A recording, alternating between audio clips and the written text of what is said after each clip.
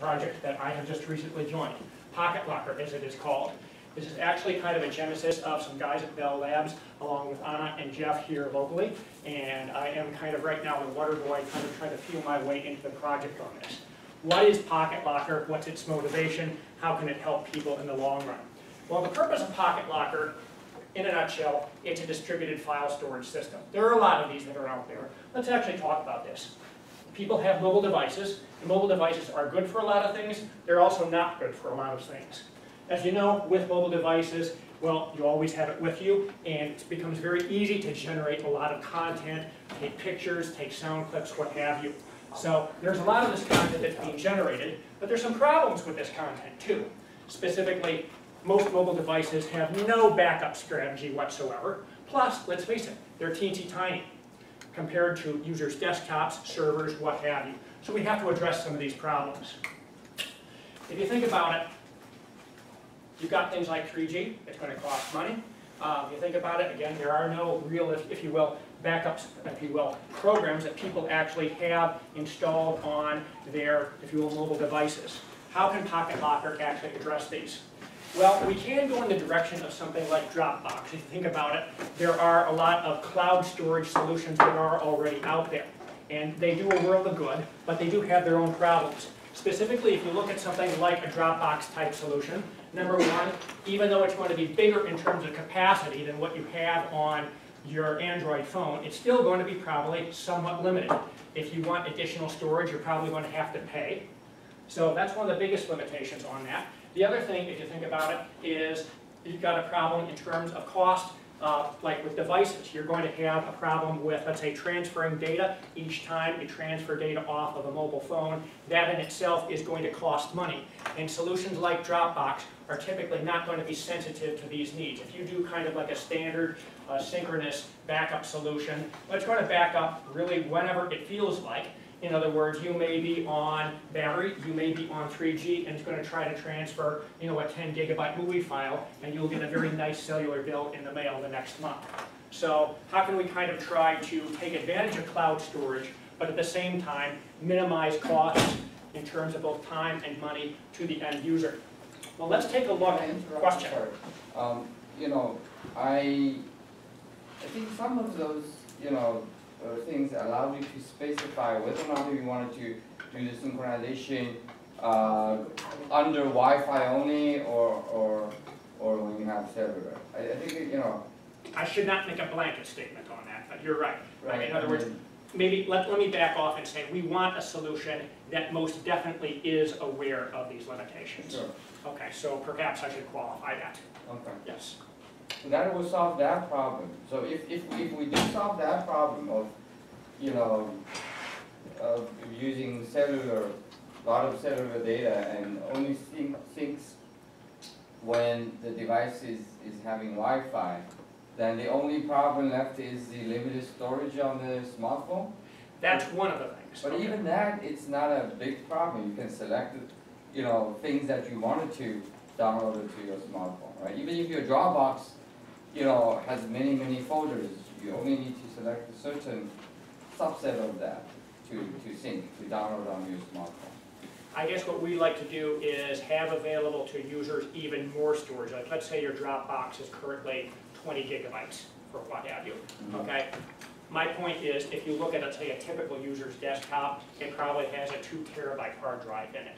In other words, how can we kind of take advantage of this untapped capacity that most users do have? Okay. So I would say definitely cloud storage is most definitely growing. At the same time, uncloud, if you will, LAN storage is still going to be, if you will, several magnitudes bigger on this. This is the old trade-off between high availability, costly network storage and slightly less available but more voluminous local storage on this. And we're actually going to get into some of the design trade-offs as we go along today.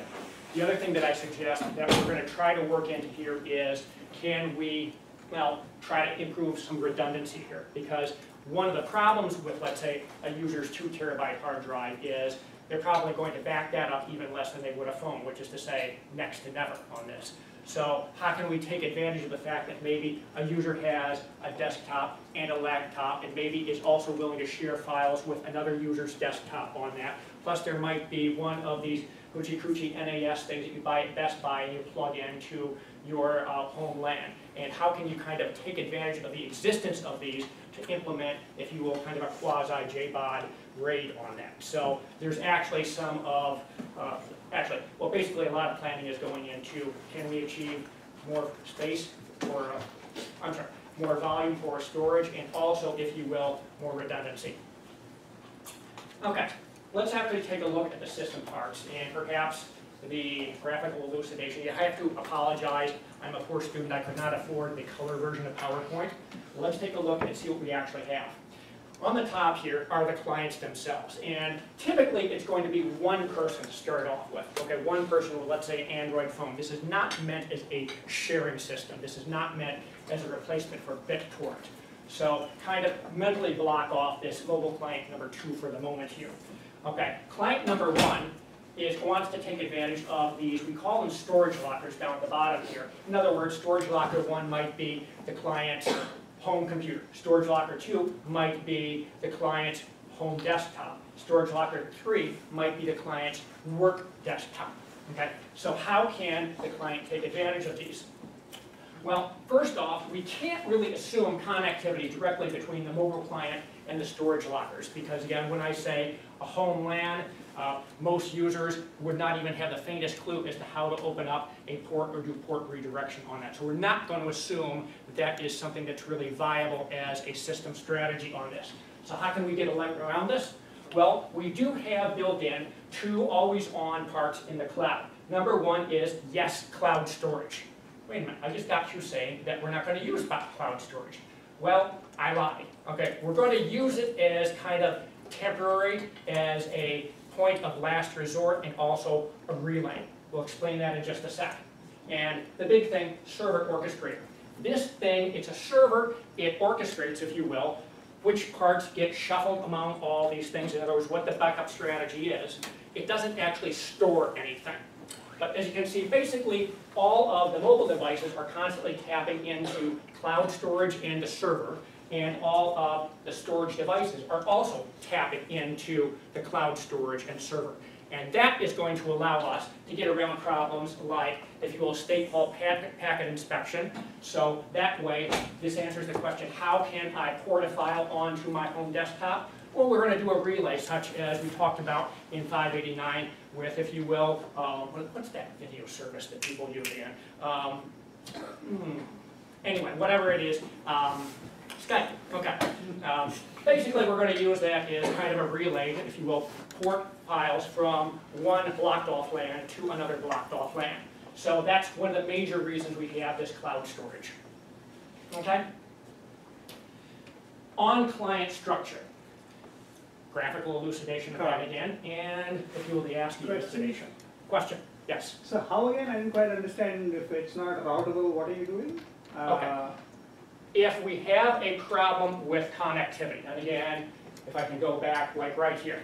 In other words, if we have a problem between a mobile device and, let's say, the user's home computer. Let's say the computer maybe isn't even at home and can't connect over Wi-Fi or what have you, or just what we're going to do is, okay, the mobile client, we'll talk about this in more detail in just a sec. Let's say a person takes a picture, okay? So let me specify my question. Yes. So I think the analogy to Skype was what was missing. So that needs something to be running on the storage locker side. Yes, yes, okay. Yes, that is exactly right. Actively talking to the cloud storage and the orchestrator. Correct. This is a relay of information, this is a relay of data. And in your architecture, these 2 are somehow central, just like Skype. I have some master servers that anybody can go talk to, so it's not private anymore. So because the mobile client and the storage locker belong to me, but this central stuff is run by you guys. Well, the cloud storage we can use like a private Dropbox account or something, but you're right, in one sense, I don't think that we can assume that end users can set up and maintain the orchestrator, the server. That is correct. So I guess that would be something that will kind of in perpetuity have to be something that users will have to trust us as system admins. So then you lose the security part that you mentioned in the previous. Well, we lose the security in the sense that they don't trust us. I guess to the same extent that all of us. You ask them to trust you, then it's not a security. Well, I mean, I think to a certain extent, we all have to have trust in the sense that you're trusting that I don't have a master key to your apartment and I don't enter it when you're not there and, let's say, port the hard drive off. So to a certain extent, there's always going to be some, if you will, trust, if you will. Oh, no, Yeah. I mean, so if you're, if you're trying to, when you write a paper, if you mention security, then someone will mention this, right? If you, I mean, you can say like it's kind of secure to me here, but if you write something, if you write security in your paper, then you're gonna be like that's a, it's not secure, so you wanna. It is not secure Yeah. in the sense that Yeah. not all the parts are contained under the user's physical control. That is certainly true. I mean, I should also say too, I've made kind of an implicit assumption right here. I mentioned earlier that Storage Locker 3 is, let's say, the user's workplace desktop, and we want to take advantage of that. Well, that is also something that is kind of, there's already an implicit trust right there, that the user is using corporate resources, that the corporate admin is not snooping, yada, yada, yada on that. So yes, you are right, there are assumptions about Yeah, security we that's- have to make. That is correct. So Yes. to extend that question, if I'm running something on the Locker side, there's no reason why I can't tunnel through the local network. Like they're really, I'm not sure architecturally there's a requirement for the server, is what I'm saying. So if I'm running something continuously on the client and on the Locker side, then, and given the way our lives are structured, I might have something at home, something at work, and likely I'll have 2 or 3 lockers. Like I have a set number of lockers. It's not like that's going to change very dynamically. You can always create some sort of a tunnel. Like, Oh, certainly you can. Again, certainly given enough network know-how, we can, let's say create a VPN or what have you. But the thing is, I guess this is one of the flies in the ointment that we still need to deal with at some level, and that is, let's say a user's typical home LAN is going to have a router that will block incoming connections. no, but that's what I'm saying. I create a tunnel. So typically the way you get around that is you create a tunnel. Yes, but someone has to be able to accept an incoming connection at one of the two ends. Right. Okay, and if neither of the two ends accept an incoming connection, that necessitates a third Sure. middleman to serve as a relay. Now, That- again, I'm sorry. So that's actually not entirely the case. So there's a, I don't know if you've heard of hole punching in that. Skype and all the P2P solutions. Right. When the clients are behind the net, then they use that technique to actually open the ports to the net. Yeah, basically it's But tunneling. those are outgoing connections. They do both, incoming and outgoing. But you're not going to be able to, unless you twiddle around with the router settings. No, so that's the case. So Actually- that is the case. It's called hole punching. Hole punching requires you first to have it in somewhere in the intermediate node to go out first. This To is not the go out, action of the hole punching. Once you punch the hole there, and then you can come in. Right. Correct. No, but that's what You I'm can saying. use I that. started by saying there are only so many places we'll have these lockers. So I say my mobile client, I go home once and I say, Right. I'm running the service on my Locker side. I run it the first time and I say, here, you connect to this guy, right? So once, Yeah. and the whole response. Uh-huh. And from that point on, you can can do just whatever, do potentially. Well, yeah, I mean, they're obviously neglecting like timeouts and things like that. I'm just saying that at one of the two ends, there has to be some way of accepting an incoming connection. So, and if you don't have that, again, you're going to need some sort of a relay on it. So I guess what I was saying is that is already possible by hole punching. But what I'm saying, Why can't you just use that? because I configured a number of routers on this, and you have to either explicitly open up a port and forward it. So you probably are misunderstanding what I'm Okay, saying. I'm But it's not necessary, that's what I'm saying. Which one is not necessary? Hole punching, so if you have a server, Router The server, the modification. obstruct. right, Yeah. then you can just connect to the server. Oh, that's what, yes, that's what I'm saying. And then do hole punching. They are both in And then mobile effect. client 1 can talk to storage locker 1 Yes. after punching the hole. Correct. So you can eliminate the cloud storage completely. Because you're now talking directly to lockers. Right, okay, in other words, if they have in some way, wait a minute. Okay, If there's some way that mobile client can communicate directly to the storage locker, but the storage locker See, that server, my understanding of the server that he's talking about is just a signaling sort of intermediate node that allows you to do the hole punching. It is not a physical entity that has a network connectivity. I don't know, that's hard. Well, they do, both of these. I don't know how it works, but yeah. At the middle layer, those are always on that do have accepting incoming connections on this. Right. So you're basically saying that server is somewhere and anyone can connect to the server. Correct, yes. So what I'm saying is, just like what Skype does, you can use the server to let mobile client 1 talk to other lockers Yes. directly. Okay. I will say I'm not. The problem is these lockers are down external disk. They don't have even, the operating systems Are they? sitting on there. But there's something active running on it, isn't there? Is that? It could be something like attached. a Windows desktop or something like Yeah, that. But the real problem is like if you will, the user's router. Okay, one of those $100 Best Buy specials or something like that. So okay, so they are attached to a computer. Right. The lockers are Yeah. not just the external disk. They could be also. They could be an They external, cannot be but you could just also this. like it could be like a desktop. They cannot be just this. Oh, okay, so my Yeah. bad. I thought they, that way you have to have a server. But yes, if this is an entity itself, once the hole is punched, then you can have mobile client talk to the storage locker directly. But you need something to get it punched in the first place. So That's you can correct. use server. Okay. That's correct, Okay. Yes. So So that's again, how Skype works, basically. yes. so they eliminate the middleman once it's punched in Right. it. Okay. Right. That I am not familiar with. I'll definitely have to look into that. What I'm saying is, in some way or form, I do know that you need something to, if you will, get around the problem of accepting incoming connections when you have a firewall that is, if you will, blocking all incoming connections by default from square one. So, anyway, that is one of the reasons that we have a storage cloud. The other thing is, you can also see, since these are maybe a user's home desktop, it may not always be on. Okay, it might have crashed or what have you. There may be some storage problems. So we can also use this storage locker as to a certain, the storage cloud as a guaranteed always on repository on this. So in other words, if we're needing to back up a file quickly, or let's say retrieve a file, we can always use that as kind of a fail-safe. Okay, let's actually take a look at what goes on in terms of, okay, on client side. This is what I was about to get to earlier. What's actually going on the Android phone itself, and talk about some of the architecture of that. Basically what we have here is a mobile application that installs on, let's say, a person's Android phone, and that's this gizmo right here. And standard application.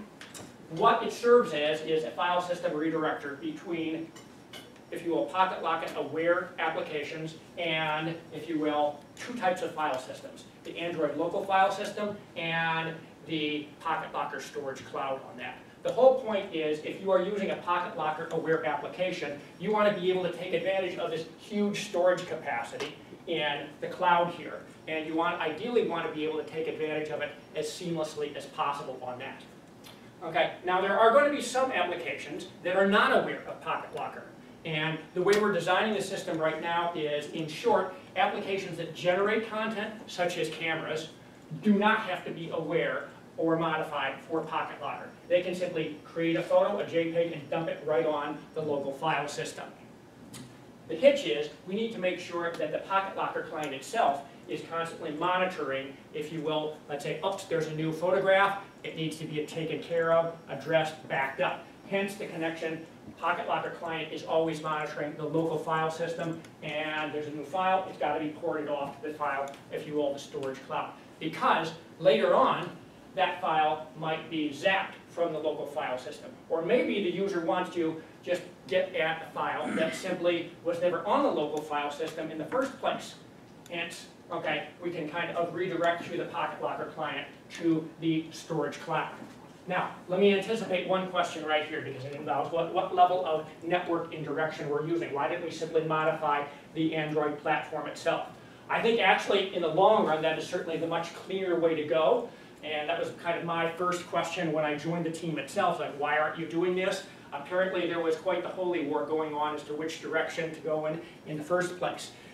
What it boiled down to was, for now what we want is a proof of concept, and we want to be able to roll out a system that is deployable through the Android marketplace. And simply put, once you start mucking around with the Android platform, you're not going to be able to do that. Longer run, I think that's probably the way to go on this. It comes up to the design trade-off that the applications have to be aware of the PocketLocker system.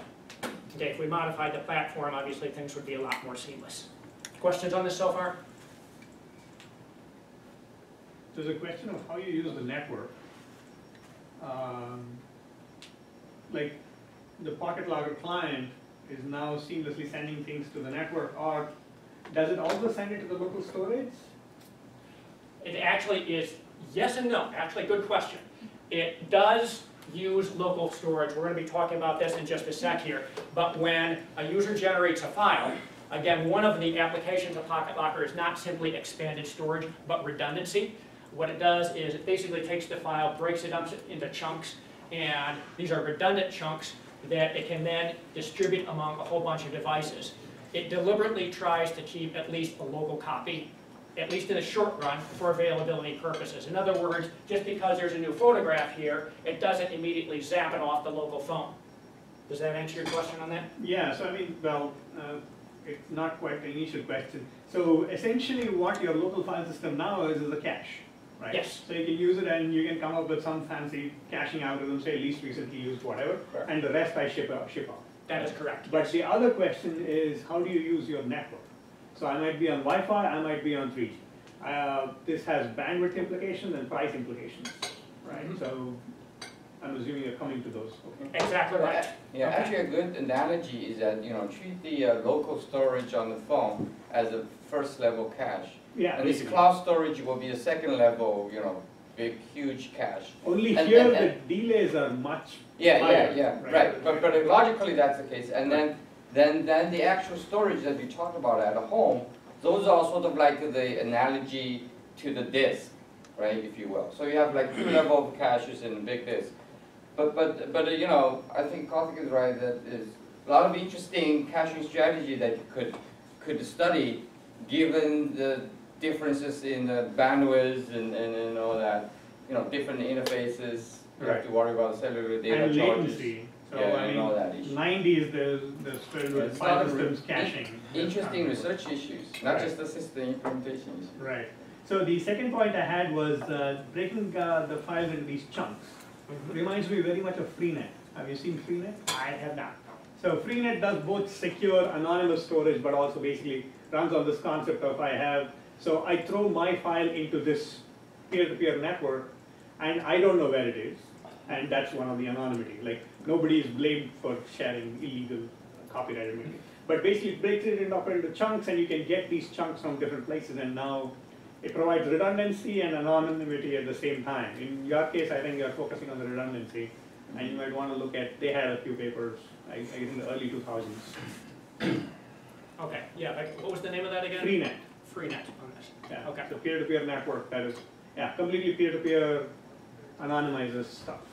How And you strong don't is- know what you're storing, but whenever you want a movie, for example, Those chunks are encrypted, right? essentially? those chunks are also And encrypted, then which is why as you long as can't, you get the K out of the N chunks, you Right. can, yeah, so reconstruct there's it, all these you know. strategies for how you split it up. That will address your security concern that you. Actually, you're exactly right. I mean, one nice way, if you have fewer than the K chunks, you cannot reconstitute the file. You can even skip the encryption step if you So want to. one very cute idea is to use all the DHT work. So distributed hash tables. People spent, I think, 10 years working on how you hash. I have this storage. I want to split it up across multiple machines, multiple network entities. And the question is, how do I go about doing this in some reasonable way such that there is load balancing and properties of this kind. So you can recast what you're doing and basically use hash tables to sort of figure out what you store locally, what you store remotely, depending on the access pattern. Yeah, I mean, you're exactly right. In the long run, I think this does have big implications, and you can really get into fine-tuning. Right now, we're trying to get, if you will, a proof of concept Right. off the ground Just build with like a couple levels. But you're right. I mean, you can think of, again, the local phone as being the quickest level of cache on that. Right. I mean, ultimately, what this really devolves into is we're trying to offload resources from the mobile device to the cloud to a certain extent, and we're just kind of expanding the definition of cloud from the standard Dropbox to kind of include, if you will, users, let's say home computers and whatnot. I mean, you could even say in the long run, I wouldn't be surprised if you're going to see papers kind of smelling around with, can we offload CPU cycles? Obviously much more complicated, but it's kind of the same idea. Anyway, let's talk about, maybe this might address some of your questions about in terms of how we actually go about doing this. Okay, in terms of backup strategy number one here, we try to impose a minimum threshold. We're not even going to bother backing up a file for, let's say, an hour or so. I mean, in one sense, this is kind of bad, because isn't the whole idea to kind of provide backup as soon as possible? Well, trade-off number one is, since it's a mobile device and we may have cost and bandwidth issues on this, we're going to deliberately hold back for a little bit, because typically users, if they're going to do edits or changes to files, it's probably going to happen fairly quickly. So let's just hold back a little bit before we actually start the backup process. Then we start the backup process. Okay, use erasure coding, break it into chunks, yada, yada, yada on this. This is actually done on the phone side. Okay, research was done before I joined, and it actually does not chew up that much energy on it. Now, just because the chunks have been formed, it still doesn't mean we're ready to port them off to those storage lockers that we, wait a minute, just lock, come on, sorry about that. There we go, yes. Just because we broke up, if you will, the file into chunks, it still doesn't mean that we're ready to port them off into the final storage destination, because we still have to be sensitive again to, are we running off battery, are we plugged in, do we have Wi-Fi, what have you. So, in other words, we may want to wait an additional longer period of time. Hopefully, maybe some point in the next, let's say 12 hours, the user might plug in his or her phone. So if we can hold off a little bit, that's when the actual porting off will happen. If the user's phone is plugged in and you've got Wi-Fi connectivity, well, we might as well schlep it off as soon as the initial 1 hour delay is done. Question? Can somebody give me a short erasure codes tutorial? I'm not sure what that is for. Oh, I am by no means an expert, but basically it is French for, let's say we have a file and we break it, okay. Let's talk about 8.5 erasure coding. Okay, there's a bunch of different flavors on this, but in effect, what we're going to do is chunk this file up into 8 pieces, and any 5 of them arbitrarily can be used to reconstitute the file on this. General K out of N thing that we were discussing. Okay. So any 5 of 8, what have you. Okay. Right now, again, we're not going to divide it into such fine granularity, but again, hopefully, I think it's a reasonable assumption that people's number of gizmos that they have, be it, if you will, laptops, mobile devices, are going to grow. And it may very well be a reasonable assumption in 10, 15 years that people have 20 devices among which you can distribute these pieces. Who knows? Anyway, this is what's going on here. So again, to recap, initial delay just to make sure that people are done editing files, and then perhaps a longer delay if the phone is not plugged in or we have bad connectivity. Eventually, we may have to resort to hammering the user's 3G connection if we need to, just because we have to back up the file at some point. We don't want to kind of let it go on forever. What is that eventually? Is it 24 hours? That is actually configurable, hence the fudge factor in here. In other words, right now we're cheating a little bit. We're saying user configurable on that, and perhaps there should always be a user menu on this, but it probably would be good long run if we can kind of highly suggest to the user based upon, again, research and studies, what that optimum point should be. And again, that is a subject for quote-unquote future research. Question?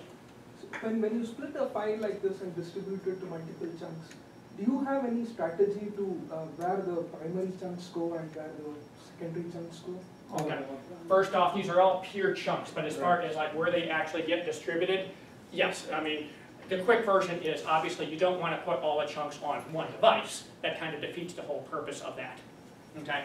And obviously the other thing too is if the more devices in the long run, obviously you can perhaps distribute chunk A to 2 different devices for kind of an additional level of redundancy on top of that, belts and suspenders, if you will. No, I meant, so this will give you a few primary chunks and a few secondary chunks, right? No, So- there's no distinction between primary. You get 8 and chunks. No, I think when And you, use any K file. out of, any K out of n chunks. no, but if you are reading the primary chunks itself, you don't really have to undergo the reconstruction process. There's no primary chunks. Do you mean the original file, perhaps? Yes, suppose the original file is broken to 5 parts. So those 5 parts, my understanding is those 5 parts will constitute the primary chunk, and you expand that 5 parts to 8 parts, and the extra 3 parts will be the secondary chunks. No. Think of error correcting codes, right? So you have an extra bit for the whole packet to Yeah. now be able to recreate one bit. Yeah, so You- if you have the first, original This packet. is how it's done. It's not divide the file into 5 chunks and then create a 3 additional. You add the redundancy first to the file, and then the entire thing gets divided into 8 chunks. Well, to me, I'm not sure Are you talking about what RS? Gav is using, but this So- is one way of doing it. This is called Yeah, so systematic this is, code. it depends on the This coding is called scheme. systematic I see, code, I where see. you just You're use talking the about original RS. chunks and then you Okay, create a few. In that case, that is correct. Okay. I don't know what these guys are using, but it depends on the coding Generally, scheme. original coding, I mean, you don't want it to distinguish primary versus Well, secondary. RS coding works that way. Okay. You know, the advantage is if you are expecting 5 devices to have high availability, you put primary chunks there, so you don't need to really reconstruct the data. Okay. Unless it goes down, only then you will take the overhead. Yeah, Whereas this in is this one case, class of erasure every code. read will take an Systematic overhead. code. One thing, actually, let me jump in here for just a second, because you're actually raising a good point indirectly to something else I'm about to lead to, which is the number of chunks for a different reason, and that is, if you will, the size of the user storage. Let me get ahead of myself for just a second here. Let's just, for simplicity's sake, that we simply use RAID 1 mirroring, okay? Just 2 duplicate copies of every file, right? So it certainly does provide redundancy. It's not very efficient, obviously, on this. Remember earlier my premise that users typically have lots of extra storage at home, maybe a 2 terabyte hard drive on their desktop, most of which is unused or what have you. They might also have 2 or 3 other devices that do not have quite as much storage. In other words, what we're getting into is an asymmetry in the amount of storage involved.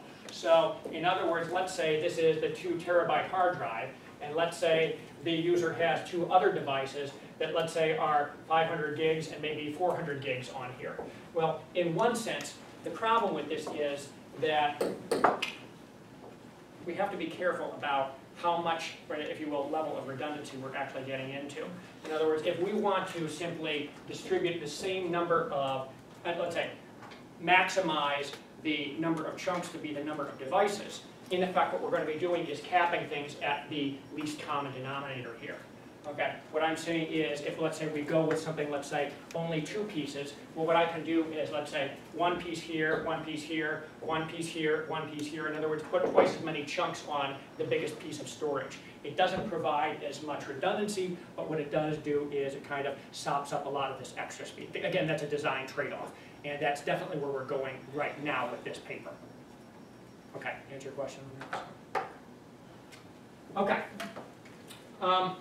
So basically, again, what we're talking about is we have to wait to make sure that the file gets done, then gets done editing. Then we may have to wait again to make sure that we have optimal network levels to kind of actually port the data off to our storage cloud. Eventually, we may not have optimal network levels, and we may have to simply deal with it and hammer the user's 3G connection on this. Let's actually talk a little bit about, okay, we were talking earlier about this, we've already gone over this, but, okay, chunks distributed, like I was saying. Basically, what we're trying to do is maximize the storage that the, if you will, the user actually has. Okay, and this does come at the trade-off of, if you will, not having the most expansive level of file redundancy that's possible on this. Oh, and I mentioned this earlier, again, the ultimate cache, which is leaving copies on the user's mobile device as long as we possibly can. Now, eventually, we're going to have to zap it off the user's mobile device, but we make the assumption that, at least initially, a user takes a picture. There's a good chance that the user will look at it and access and twiddle around with it at some point in the not-too-distant future. Sharing. Up until now, we've been talking about redundancy. In other words, how can we furnish, if you will, a fail-safe if, let's say, the file gets deleted accidentally, or let's say a device simply goes bad. What about another issue? We haven't talked about this until now. Remember when we had the graphical diagram earlier and I said kind of forget mobile user number 2 that was in the top right-hand corner? Well, let's kind of reinstantiate mobile user 2 back into an existence here. What we can do is also, to a limited extent, use PocketLocker as a peer file sharing mechanism. In other words, how can we actually, user A decides to share this photograph with user B? Well, there's 2 ways that this sharing can happen. And we like to talk about it as being explicit and implicit sharing. Quick version is, when we're talking about implicit sharing, we're simply dropping a file into a shared folder. And honestly, all we're really doing there is we're simply going to use the same strategy that we used for backup. In other words, if this folder is designated to be accessed by user A and user B, well, you know what? We're not going to make the assumption that user B immediately wants it. We're going to say that at some point user B might want it. So we're going to wait for an hour and then maybe even wait longer until the phone is plugged in. But eventually it'll get into the storage cloud so that user B can pull it off of the distributed storage cloud. Let's contrast that with explicit sharing, okay? This is the situation for, I'm talking to you, I just took your picture, and now I want to send you the picture, or something like that. So I want to explicitly share that picture with you.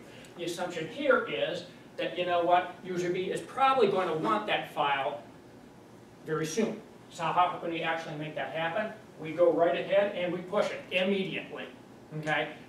Even if that means hammering a 3G connection on this. At least we push it to the personal storage cloud, and then at that point, okay, we wait until the user retrieves it. And the user could retrieve it from the storage cloud immediately, or maybe at that point, okay, it's there if the second user wants it. So not a primary focus of this paper, but it does have kind of a secondary implication that we can use, if you will, PocketLocker for kind of enabling or furnishing these capabilities to file sharing too. I'm sorry, sharing amongst users. Excuse me. Yes. What's the difference between this and Dropbox again? I'm sorry, between PocketLocker and Dropbox? Yeah. Okay. So I guess the big argument is that using PocketLocker, you're using your own cloud. In Dropbox, you're using public cloud. You don't trust the public cloud, so you set up your own cloud. Is that right? Well, actually, yes and no, okay, because as was mentioned earlier, to a certain extent, we are already using Dropbox as one part of our system. So I guess we have to trust the public cloud. The big thing is that what Actually, one thing just to add, even there you don't have to trust it because you can encrypt the whole thing. correct, and actually, Use it just as a proxy, right? I neglected to mention this earlier. Like one quick way that is being tossed around right now is, in terms of the number of chunks that's left in Dropbox, just make sure that there's less than K chunks, so that if That's also possible, yeah. So Yes. you don't have to trust Dropbox. Sure, well, although I guess in one sense, if we're using it, we're trusting it to a certain level.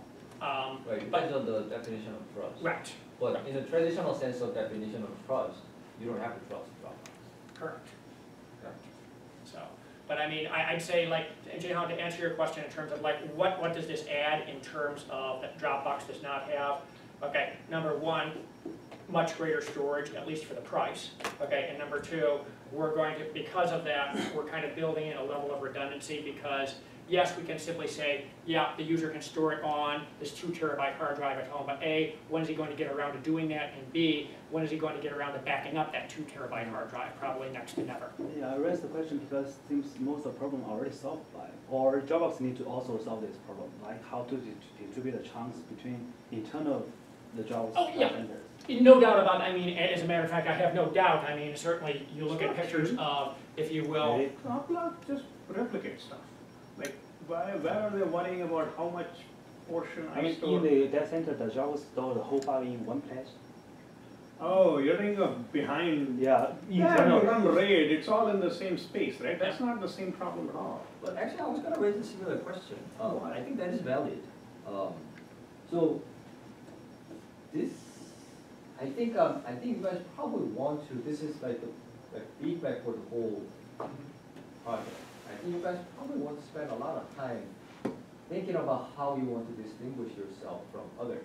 Oh, 'Cause that's true. There's Which I think, too many file sharing, erasure coding, backing up, file back, whatever it is, there's just too many. Absolutely. And, the first impression that anyone gets when you talk about erasure coding or cloud backing or peer-to-peer stories or whatever is, they've been seeing that for too long. I don't know, like 20 years of research or something, or yeah, 20 years, something like that. I don't know. But it's too. It sounds all too familiar. That's the problem. So you might want to actually think hard about how you want to distinguish yourself from other work, other previous work, which is actually a lot. Like there's really a large body of research that's been done so far. Yes, definitely. so along with redundancy, I feel like convenience. Like I would like my pictures to be backed up on my home storage. And at some level, it's not just a backup, but I will probably use it. Like I want to show it, I don't know, to family members, and I'd like it to be there seamlessly instead of me having to go now share it with somebody or upload it to Facebook or do any of the many things. And there are other things you can do, right? So have these digital portal things where, and it can now pull from the local storage at home, and now that's updated with the latest photos. There's more than just redundancy, which I think you want to make, which is the point you want to make. Well, definitely, you're right. I mean, the thing is, at base, of course, the whole concept of network storage is very old, decades old. What we're trying to do is, if you will expand the whole concept to take advantage of additional storage, and you're right, I mean, that's a new angle I had not thought about too, and certainly convenience at home too. So the other problem too is, this is certainly not novel, but the problem of home networks not being backed up. I would add office networks not being backed up too. So to the extent that maybe this is an additional kick in the pants, because users typically are going to be more concerned about access rather than backing up until they actually need it. So this could, okay, with A, you get B too. But yes, you're quite right. We have to make those distinctions. Yes. So, I mean, Okay. so to be a little bit more constructive, not just negative. No. I would say architecturally, it might be difficult to distinguish yourself. But if you start talking about more on the policies, Yes, and the utility. then you might be able to actually distinguish yourself because you're operating in a very different environment now. Mobile phones, basically. I'm sorry, what one? Mobile phones. Okay, yes. You're operating in a very different environment. Now you have to rely on 3G, limited connection, limited connectivity. So when it comes to policies of when to back up, how to back up, what rate I want to back up, if you do a lot of experiments and show that, okay, this is the ideal, parameters that we can, parameter values that we can choose, then it might be actually, it might be a valuable thing to do.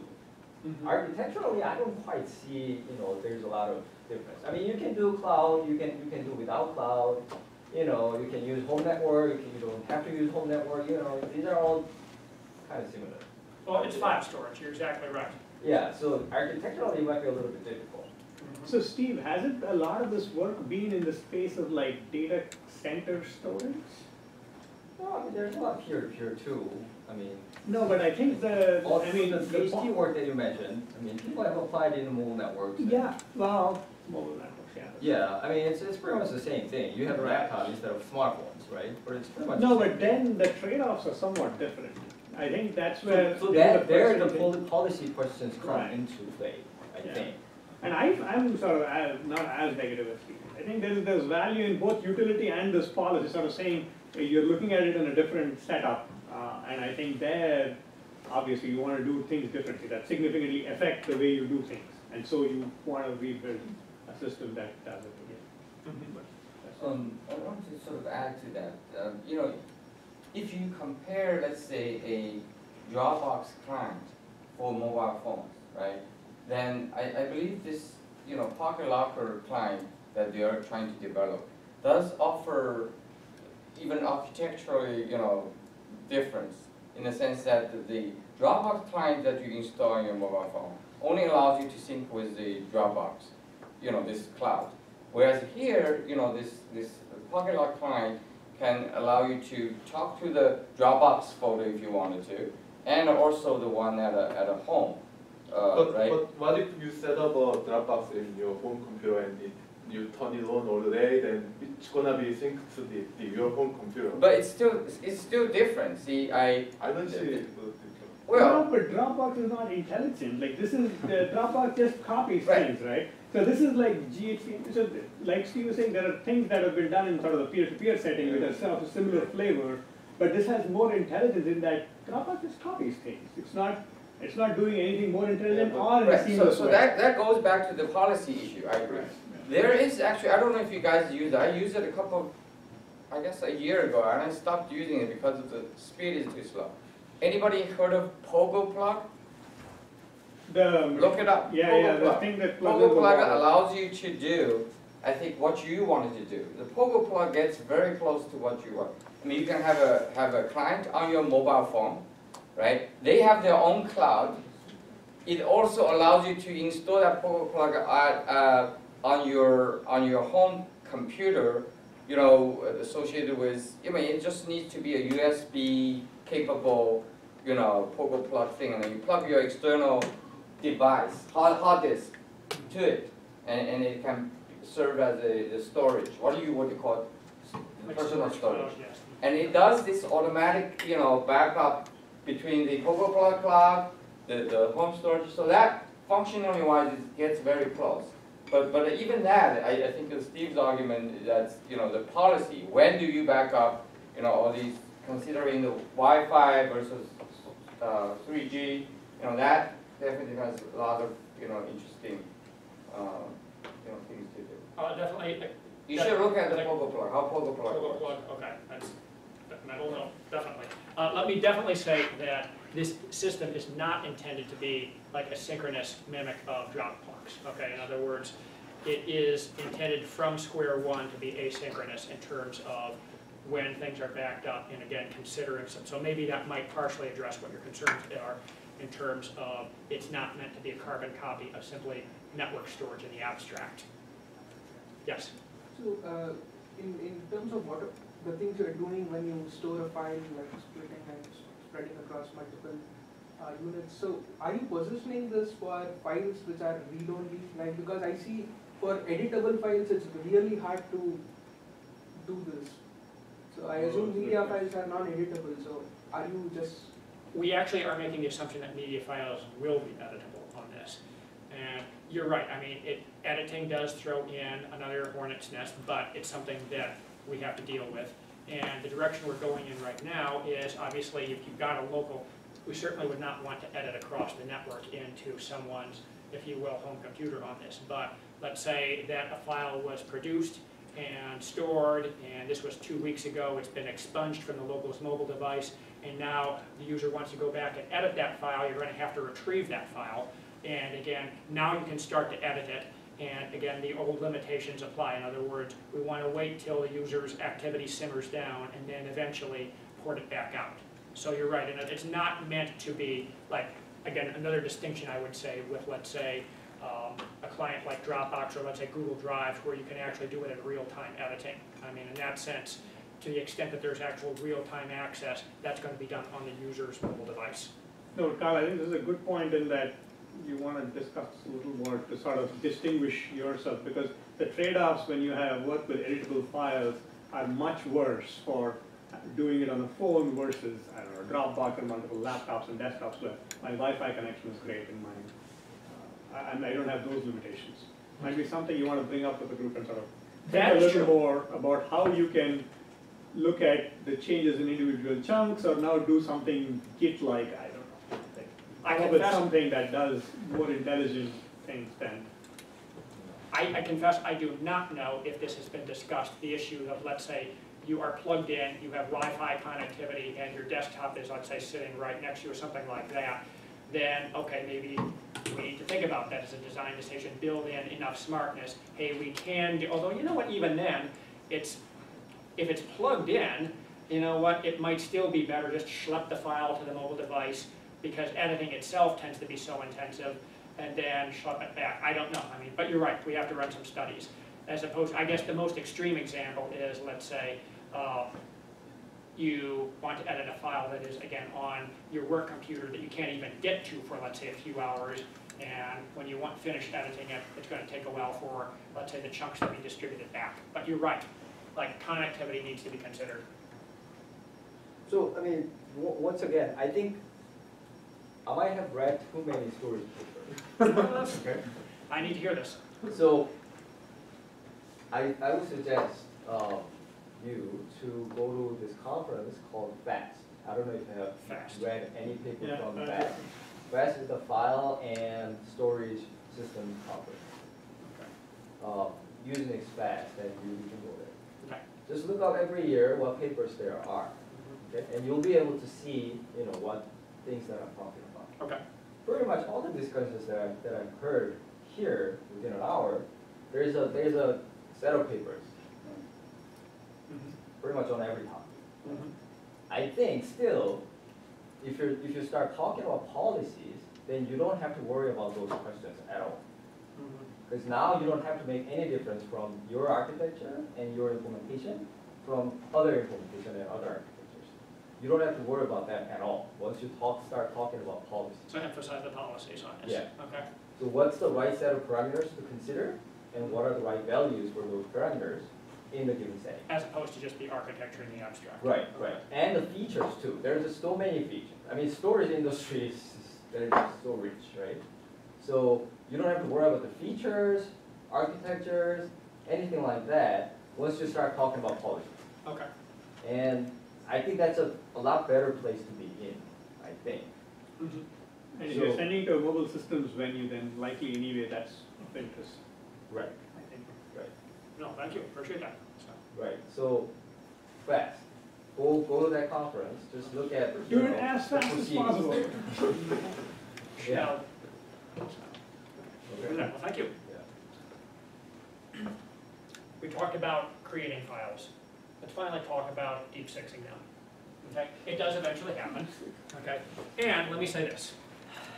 Jeff is very, very insistent on this. Let's not bother actually really deleting the files. I'm going to use the word erasing until we absolutely have to. You think about it. Why do you have to zap the file?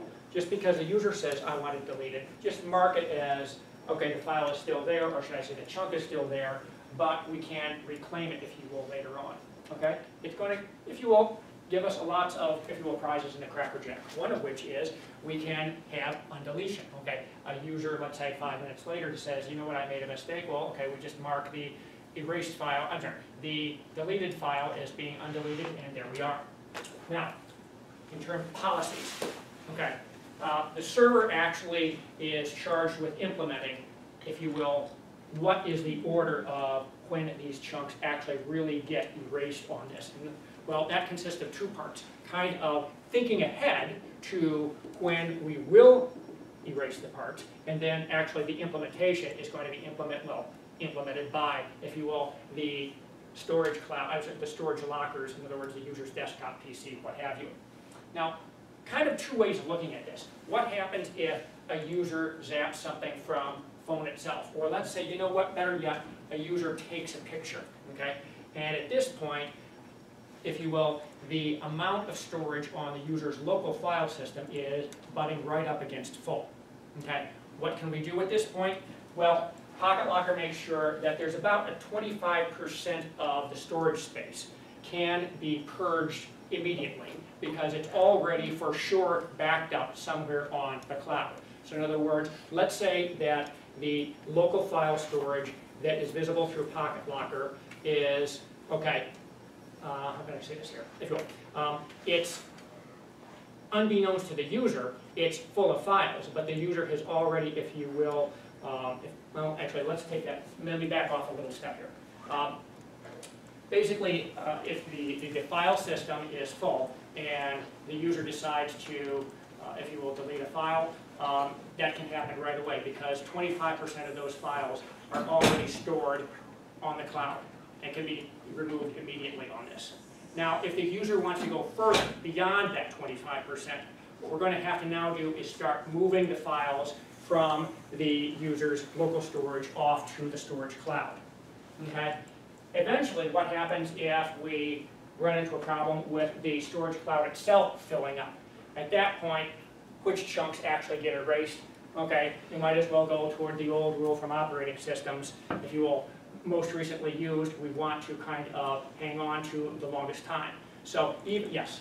I think there's not much new here, so Right. I don't think you need to spend that much time, right? But let Yeah, me I mean, ask- the file systems have been doing that since Yeah, 30 years. even trash is some similar ideas, right? So don't need to emphasize. This too should much. not be an emphasis. Okay.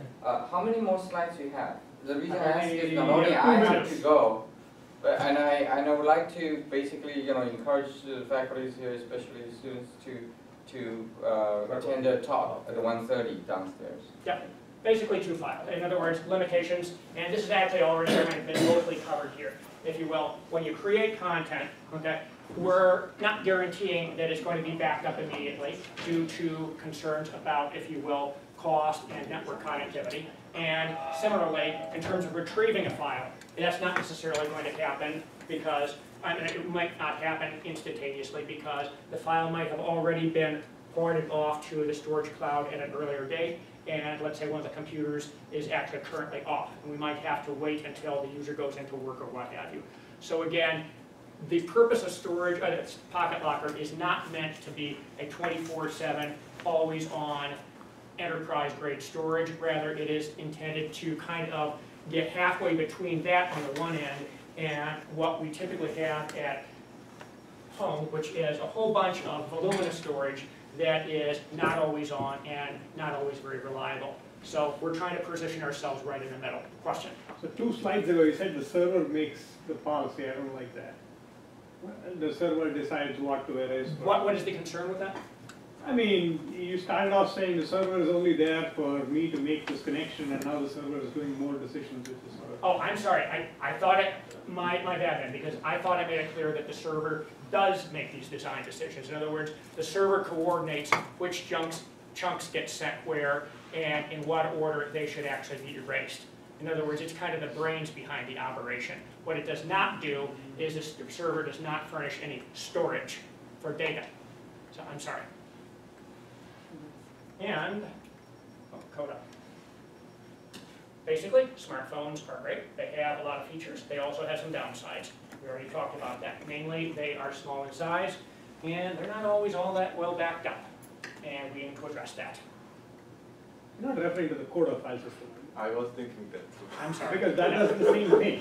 That's pretty much the same. It's pretty much the same thing, Yeah, actually. and that's 20 years. It's like AFS and Coda do exactly the same thing, which is, Pun not intended. yeah, okay. So you should look up Coda as well. So, because the Coda file system does, like, disconnected operation, it basically supports disconnected operation.